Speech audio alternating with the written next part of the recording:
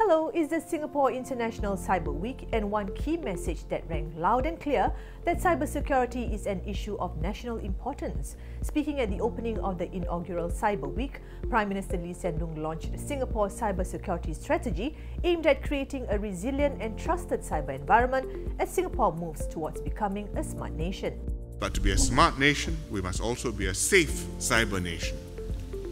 The potential of ICT and digital technologies depends on how much we can trust the internet and cyberspace.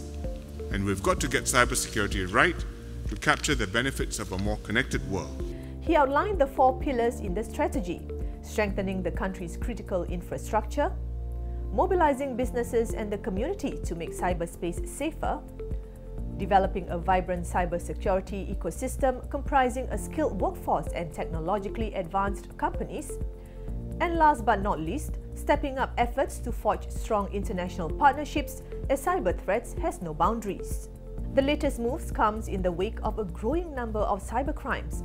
Did you know that in Singapore alone, the number of e-commerce and online scams has doubled from some 2,000 cases in 2014 to almost 4,000 cases in 2015?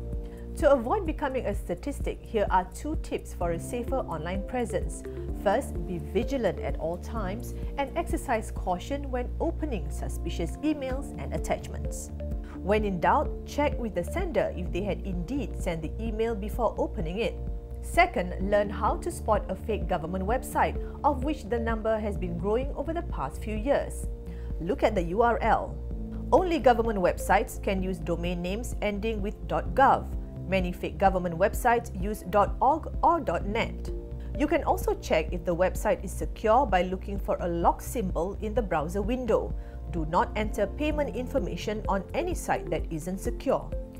So don't fall prey to cyber scams. You can find more information on being safe online at this website.